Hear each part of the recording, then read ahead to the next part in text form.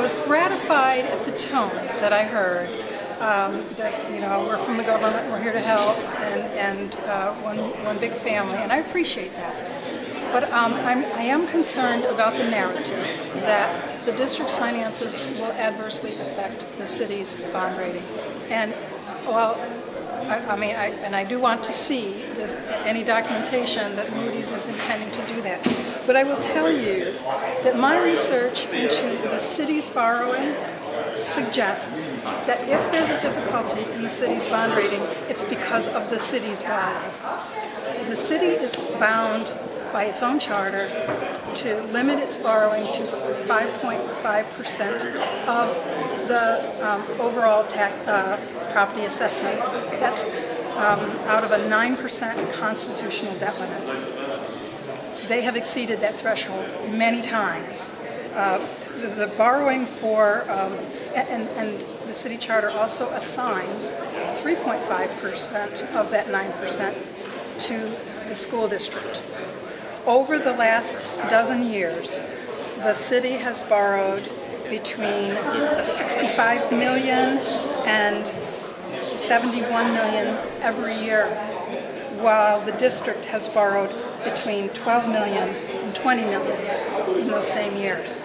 So, because of various limitations that the city has attached to district borrowing, the district has had a smaller and smaller impact on the city's budget and the city's borrowing at the same time that the city's borrowing has exceeded their own charter. And that's of concern to me. I think it should be of concern to any investigative reporter. While the district does have a problem, and we own it, we're the one that communicated it to the city and to the public, to the Board of Regents and the Chancellor. We understand we have a problem. It's not the first time we've been down this road, and we have survived it in the past. You identified the problem, but there hasn't really been details as to how it happened and who is responsible. So I think that's probably driving some of this. It may very well, and we do have some extenuating circumstances. Our CFO's father died and has not been as available as we've wanted.